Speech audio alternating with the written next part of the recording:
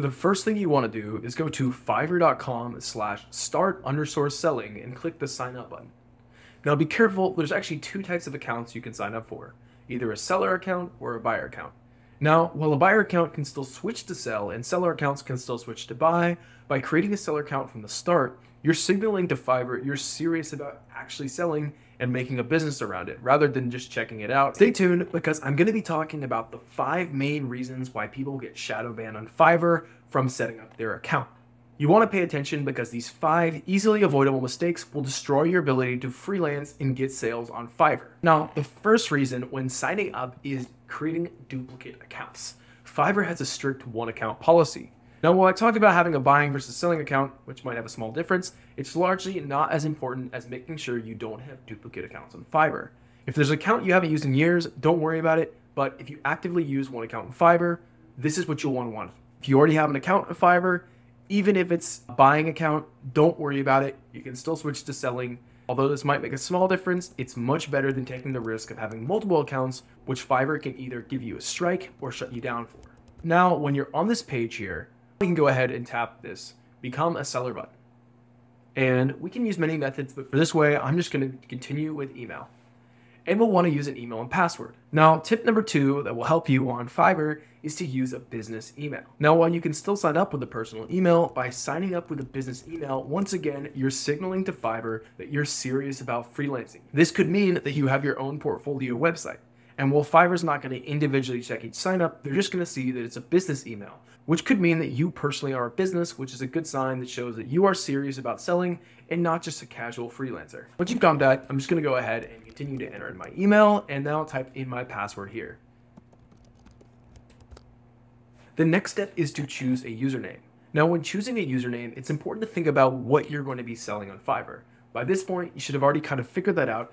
And a good idea with selling on Fiverr is to create a brand identity across all of your works. So your profile picture, your description, your username, and your gig image all working together. So a good way to do this could be to take your first name and blend it in with the gig that you're offering. So if you're offering design, you could do Rick Designs. Or if you're offering voiceovers, which I'm doing in this case, you could do Jeff Voiceovers or Voiceovers by Jeff. You could do your name and what you do. Again, there's a lot of freelancers on Fiverr, so you're gonna have to mess around and make sure what you're doing isn't taken. But if your name is Jeff and you're doing voiceovers, you could do Voiceover Jeff. This works well because it makes it clear to your Fiverr buyers what your main skill is and what you're good at, and also injects a little bit of personality, which is great when working on Fiverr. As you'll see when working on Fiverr and setting up your account, injecting personality is one of the best things that you can do to guarantee your sales, as it helps you relate to the buyer and outcompete a lot of other Fiverr gigs out there that lack this element and just seem super artificial. Fiverr will ask you to confirm your email, so let's go ahead and do this real quick. And now we've gone ahead and activated our account. Now, once you're on this page, just go ahead and hit the I'm a Freelancer button. Now let's navigate over to the profile page here. If you weren't taken here already, and click the Become a Seller button. You should be looking at a page that looks something like this. And now let's continue here. Here, Fiverr is going to give you a few tips. You can take these into mind, but I'm also going to give you my tips beyond these to take your profile to the next level. And there's a few things I'll tell you to stick clear of. Again, keep clear of these and I'll give you advice. Now, Fiverr is going to ask you for your full name. You need to give this. This is private. Don't worry. It's not going to get out anywhere other than on this page right here. Display name. This is where you're going to put your display name that you want people to see.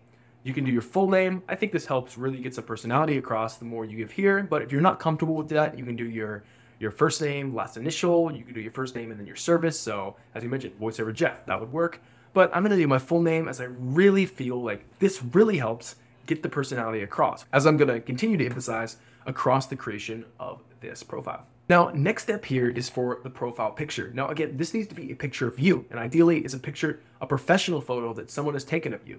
Not a selfie, not a casual shot. Let's make sure this is a high quality picture. If you don't have one, I highly recommend you have a friend just take a picture of you, or you can even set it on timer mode. Ideally a full body shot. Right here, I'm just using a face shot as this is all I have right here, but ideally the shot is further back. This, again, a lot of people won't use a picture themselves, so this is an opportunity for you to inject more personality into your photo and get it across. If you are a voiceover guy, this could be a photo of you with a microphone. If you're a design guy, this could be you holding up a design. But make sure this photo really captures you and is professional at the same time. This will go a long way.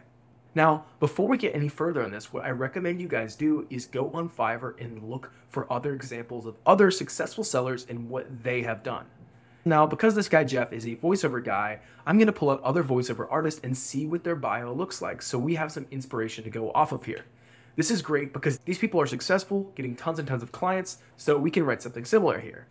Now, when looking for inspiration, my method for writing your description is pretty simple. What we want to do here is first, and if you follow my method, it should be a few-step process. The first one here is you want to put your qualifications. So in this case, I'm a voiceover artist with 10 plus years of experience with features on where have you been featured on.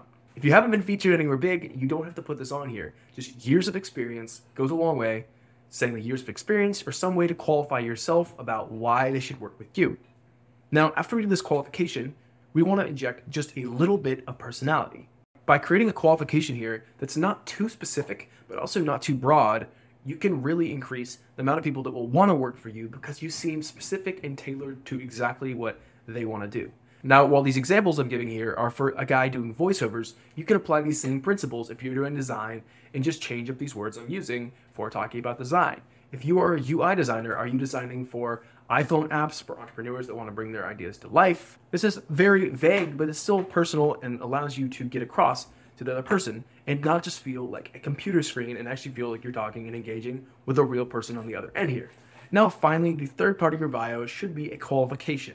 Right here, I said looking to work with entrepreneurs who want to bring their ideas to life. Now, if I'm an entrepreneur and I'm looking for a voiceover guy, I'm going to be more likely to want to work with the voiceover guy that specifically says that he loves to work with entrepreneurs rather than the one who's vague and open-ended and wants to work with anyone.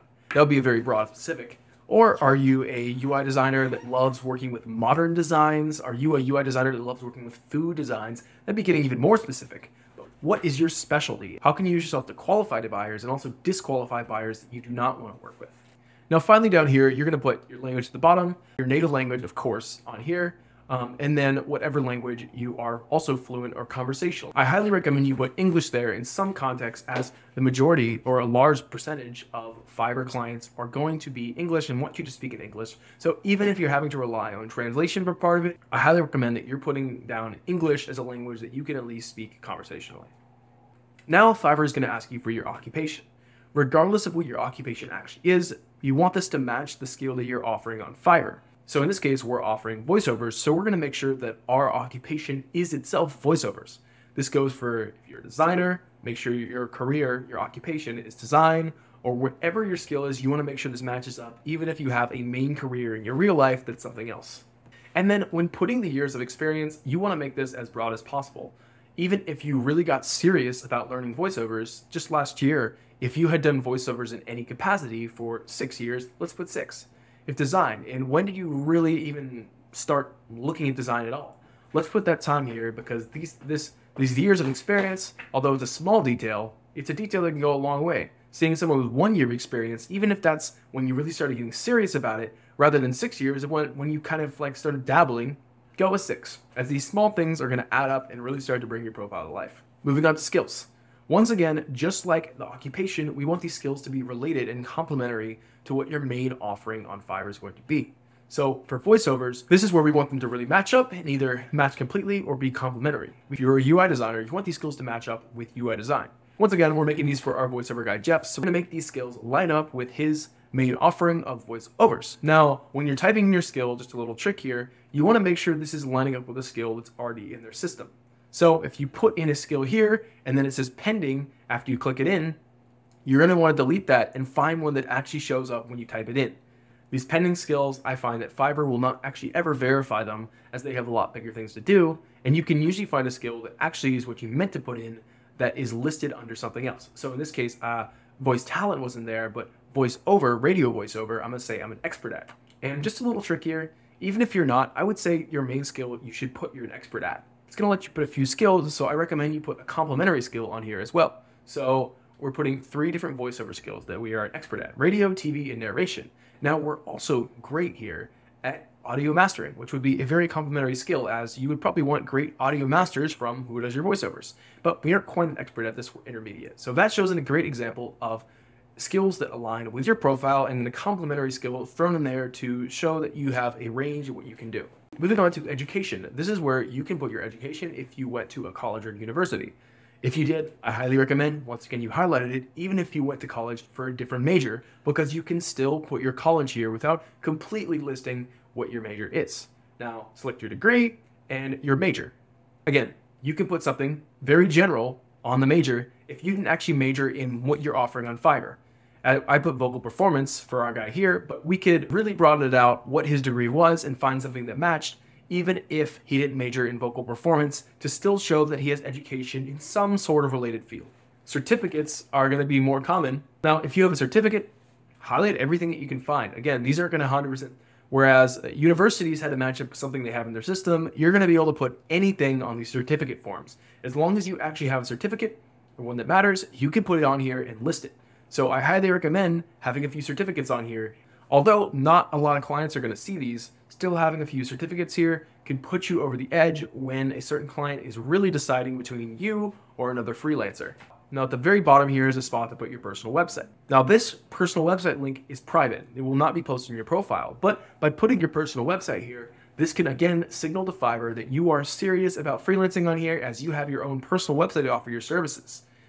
Although it's not guaranteed, they may use these signals to list you higher, and preferably they may use these indicators to give you preferential treatment. Now we've gone through all the steps involved on creating an account. You can go ahead and add your phone number to verify it too, which will help keep your account secure, and make sure your account is completely furnished before moving on to the next step. Now, with all that out of the way, you have now set up your account. Now there's one last thing to do before you set up your account, and you can navigate back to the profile here. And this is adding your tagline. And I'll show you one example of tagline right here. Again, we are trying to make sure all the elements of your profile align and work together. So this should be something that's kind of cool, kind of injects some personality, but also captures what you do. So right here, I'm just saying I help capture your story via voice. This is kind of a personal way of just saying, once again, that this is a voiceover artist, but he's not just making the voiceover, he's helping capture your story. So some bit of personality. I'm sure there's many ways you can work this, and if you really can't think of something yourself, I'm sure you could ask ChatGPT for a little help in that department. With this being said, you completely set up your Fiverr profile. If you really want to preview it and see what it looks like to other people, you can press the preview Fiverr profile button and see what it looks like to other people, which can be good, and you can compare yourself versus other people in the space to make sure your profile is really standing out and has all the elements it needs. Now, once you have your profile set up, you're all ready to start listing your gig, which I'll talk about in another video on my channel right here if you want to know how to launch your gig. Now that you've had your profile all the way set up, you're now ready to become a seller and launch your gig on Fiverr. I have a whole video talking about that, but even better than that, I have a free course aligning every single step of the way how you can launch from creating your gig to launching to getting your first few sales and scaling up to earning over $150 an hour, working with numerous clients across Fiverr.